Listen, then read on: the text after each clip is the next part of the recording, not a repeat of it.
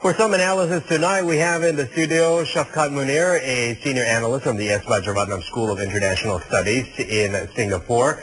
And Shafqat Munir is joining us this Friday night. Thank you very much for your time, Shafqat. Now, we've been hearing reports lately that Lashkar-e-Toiba is planning fresh attacks on Mumbai and New Delhi. Now, my question is, how capable are they in planning that attack? And are Indian authorities capable of fighting back? Lashkar-e-Toiba is a very capable group. It's a very lethal terrorist outfit. Time and again, it has demonstrated the kind of attacks it can carry out, and 26/11 was perhaps one of the greatest manifestations of that.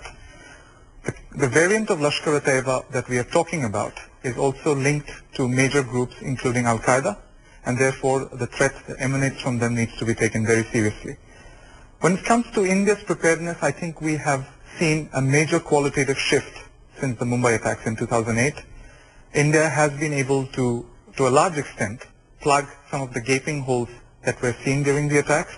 There have been improvements in terms of prevention and also in terms of India's ability to react to such an attack in the future. Okay, that leads me to the second question. How has the threat of terrorism evolved in India? I think India still continues to face a significant challenge from terrorism as well as violent extremism. And not only it's the Islamist militancy that we are talking about. India does face a very serious challenge from Naxalites or Maoists who are operating from within Indian territory, as well as the external dimension of the threat. So the threat continues to be quite significant, but as I have said earlier, in terms of India's ability to meet with such a threat, we have definitely seen some qualitative shift, some of which was manifested in the forces that were on parade today, and some of the other improvements have been in terms of coordination, also coordination within the country and also outside. Okay, on the other side of the border, Pakistan, how is its effort in clamping down on the Lashkar-e-Toiba terrorist group?